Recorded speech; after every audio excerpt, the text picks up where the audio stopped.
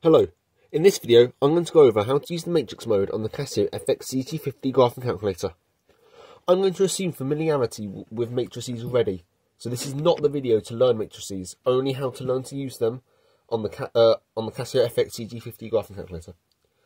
So again, we're going to enter the run matrix mode, and the clues in the name here. This is the run matrix mode because it can do calculations with matrices.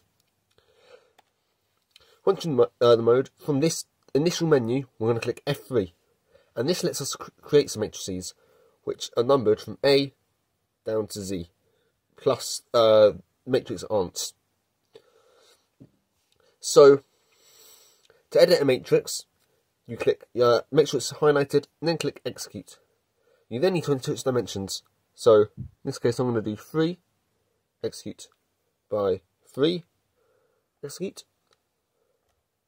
And here we go. Here we can enter in our data.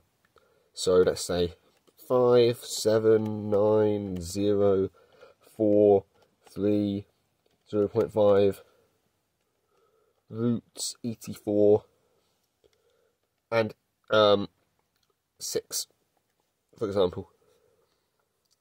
We can then click Exit. You can create, now let's create another matrix. Again, 3 by 3. This time, we'll fill it all with 8s.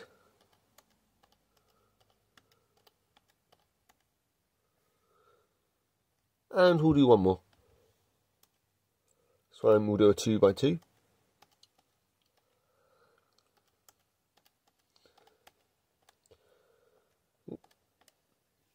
Okay.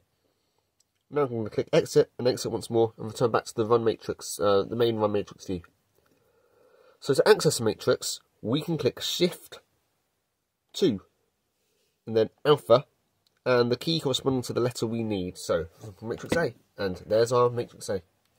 You can see that even though we entered in a surd and in the matrix editor it showed us its decimal expansion, it does retain the fact that it's actually a surd, and it will use that for calculations such as shown here.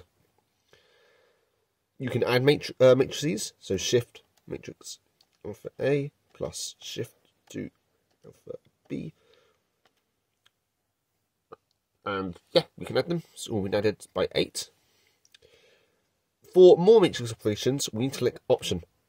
Then we can click F2 for matrix slash vectors. Here we've got another way of accessing the MAT keyword instead of Shift 2. They both work. And from here we can perform other calculations, such as finding the determinant. Shift, matrix A, or that matrix, let's do C. You can transpose matrices, so remember this one was 1, 2, 3, 4. Matrix C, and we can see it's now 1, 3, 2, 4, or 1, 2, 3, 4. And there are many other operations you can do. Some of them, like augment, will take two parameters, two matrices. So here, matrix A, comma, here, and matrix B.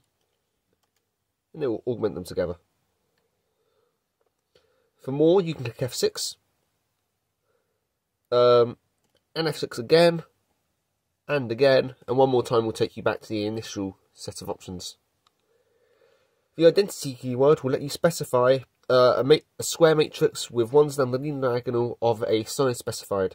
So let's say identity 5, and that gives us a 5 by 5 matrix, the 5 by 5 identity matrix.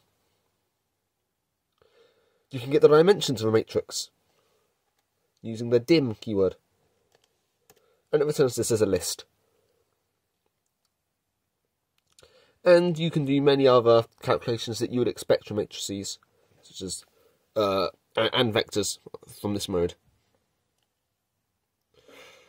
We can do a bit more in the matrix editor.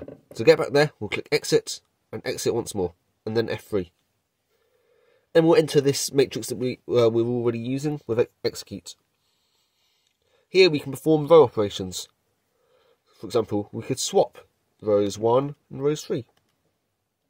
And you can see that our third one, or its decimal expansion, is now up here at the top, so those rows have swapped. You can multiply a row by a scalar. So let's multiply the second row by 5. And you can add rows together.